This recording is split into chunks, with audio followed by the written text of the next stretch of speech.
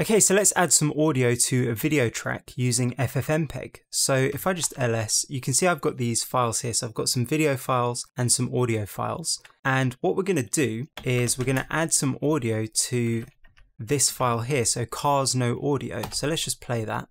And you can see that there's no audio. And it is about or exactly 1 minute long. So let's just quit that. So just remember that that file is 1 minute long, just for future reference. You'll see why in a minute. So let's add Sunrise Drive to that video file. So FFmpeg, and our first input file is going to be cars-no audio, and our second input file is going to be Sunrise Drive. And then what we're going to do, because we don't want FFmpeg to transcode these files, we just want to keep them as they are, as MP3 audio within an MPEG-4 container is perfectly fine. We're going to do -c:\v copy. So we're going to copy the video, and we're going to do -c:\a and copy the audio. So no transcoding is needed. We can also do this in a shorthand way, which I'll just do now.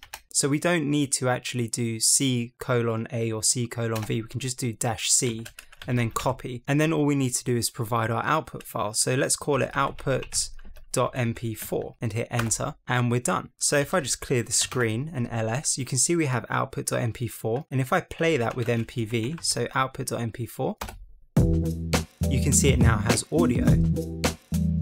So if I just pause that and let's just skip ahead, you'll see that our clip is now a lot longer than 1 minute. So it's about 2 minutes and 45 seconds long. So let's just quit that. Actually, let's reopen that and let's just play it from just before 1 minute. So let's just go down to like here. So you can see that the video stops, but the audio continues to play.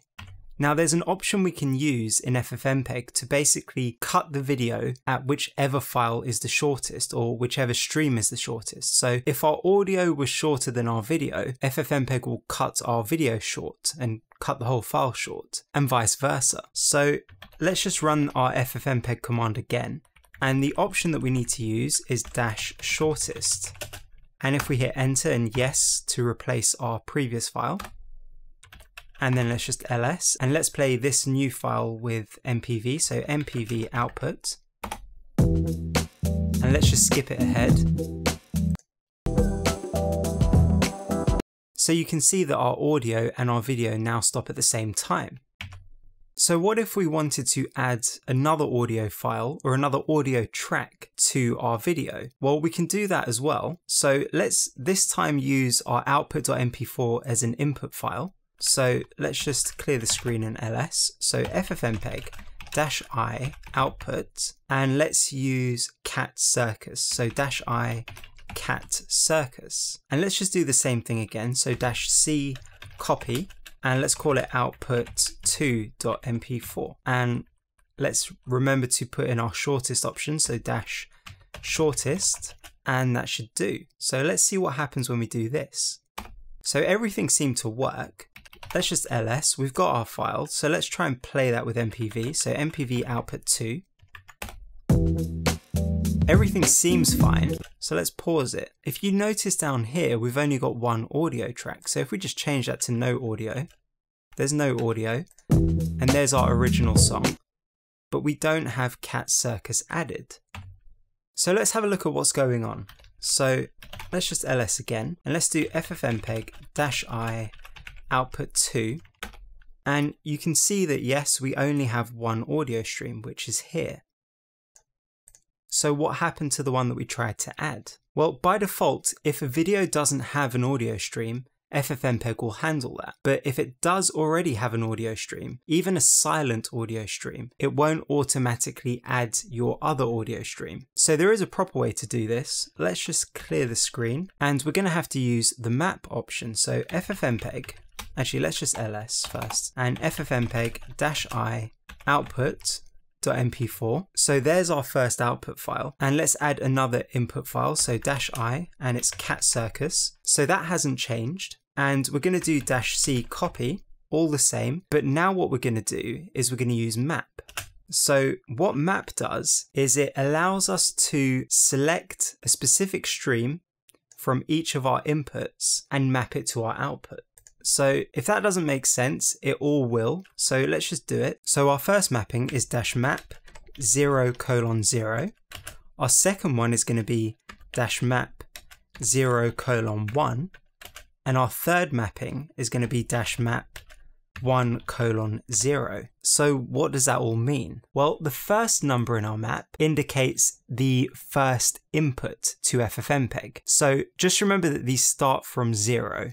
So our 0 input to FFmpeg is actually our output.mp4 file, and the 0 stream within this container is our video file. So this is basically saying the video file of our first file here. And then our second mapping is, again, file 0, which is our first input file, so this one, and we want stream 1, which is the audio stream within here. And then our third mapping is file 1, so that's the second input, because remember these start from 0, and we want stream 0. And as this is just an MP3 audio file, stream 0 should be our audio. Now the ordering of these mappings actually does matter. So in our new file that we're going to create, the first stream is going to be video, the first audio stream is going to be the original audio from this clip, and our second audio stream is going to be our Cat Circus MP3 file. So if we change these around, so let's move our cat audio to be the first audio stream. So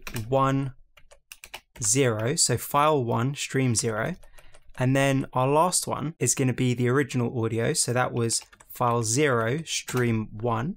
And then let's just not forget our shortest option. So -shortest. And then our output file. So output2.mp4. And let's hit enter and see what happens. Okay, so yes, we want to replace that file, so yes, and we're done.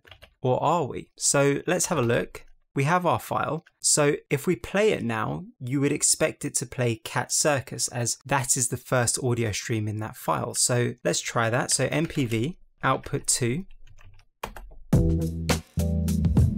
and it's playing the original audio.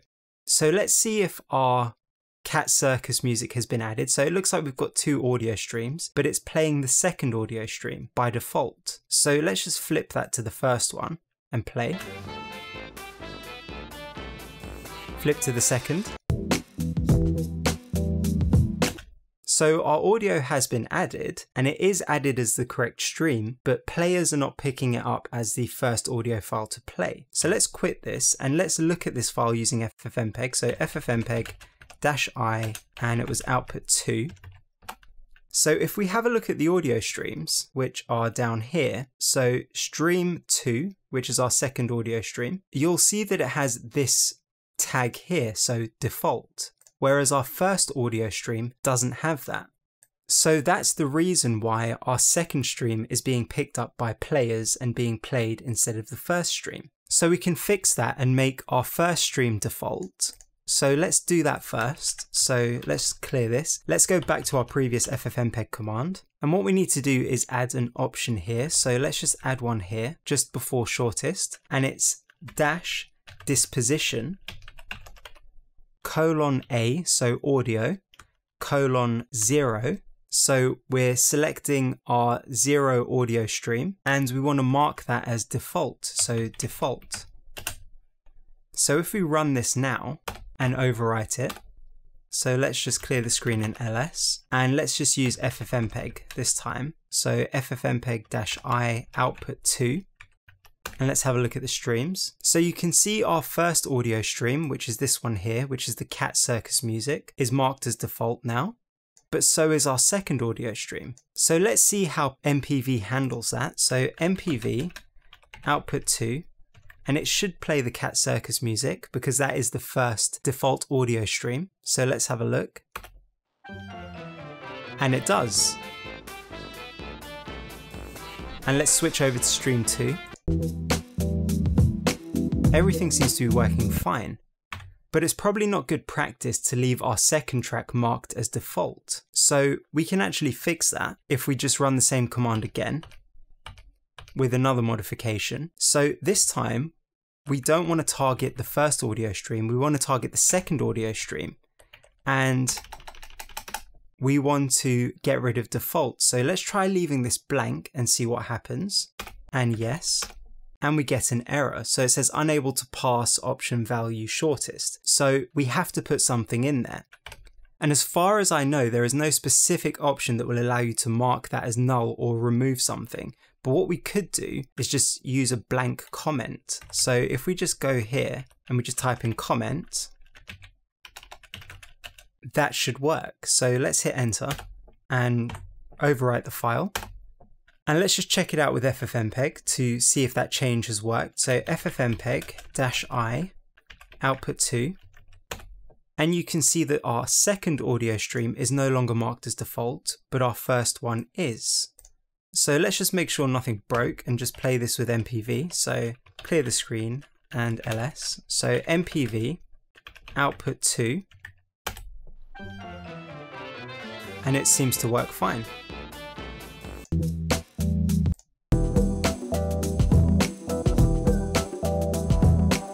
So everything seems to work fine. So just one last thing, if we just have a look at our FFmpeg command, and let's just get rid of our disposition stuff. So get rid of this. And just one last thing, for the codec, you don't actually have to copy it. You can actually set your own video codec and audio codec, and FFmpeg will happily transcode your original files to whatever you want to output them as. Okay, so that's how to add audio to video using FFmpeg. I hope you found it useful. If you think I've missed anything out, please drop it in the comments below, and don't forget to subscribe. So, thanks for watching and goodbye.